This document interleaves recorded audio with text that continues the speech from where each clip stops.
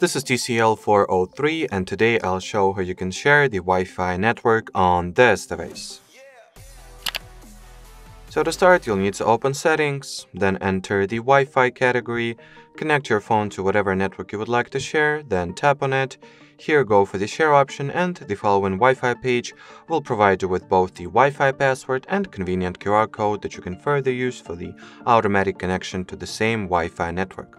So that'll be it. Thanks for watching and bye-bye.